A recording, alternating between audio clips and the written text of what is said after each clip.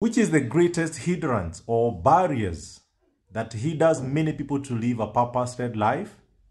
In my experience in purpose coaching, experiences and engagement, I've come to discover one major thing among others that could be a hindrance for you to live a purpose-led life. And this is the worries and the cares of life, what we call survival mode. There's no way you can be on survival mode and pursue a divine assignment upon your life concurrently at the same time. If your worries is about what to eat, what to drink, what to wear.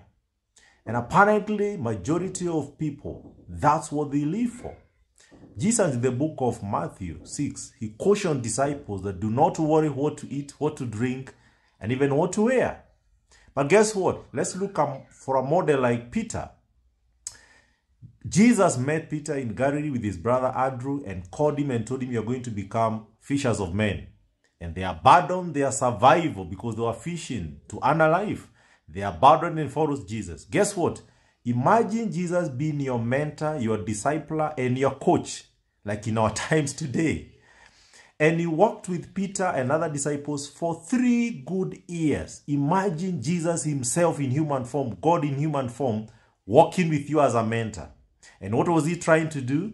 To be able to focus the disciples on the kingdom assignment and to bring out and try to make sure they are not preoccupied on survival.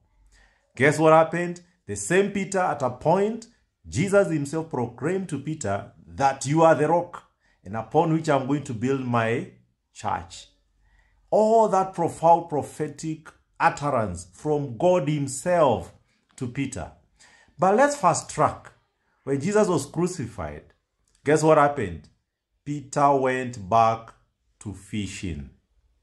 Imagine walking with God, Jesus himself as your mentor, as a coach, reveal the kingdom mystery to them, but to remove the worries and concerns of life, to take heed into the instructions and assignment of life upon them, was the hardest thing that even Jesus himself as a discipler really struggled with. I know that word struggle may not be very placed here because this is God. But then guess what? That's what happens today. But look at Peter when they were filled by the Holy Spirit.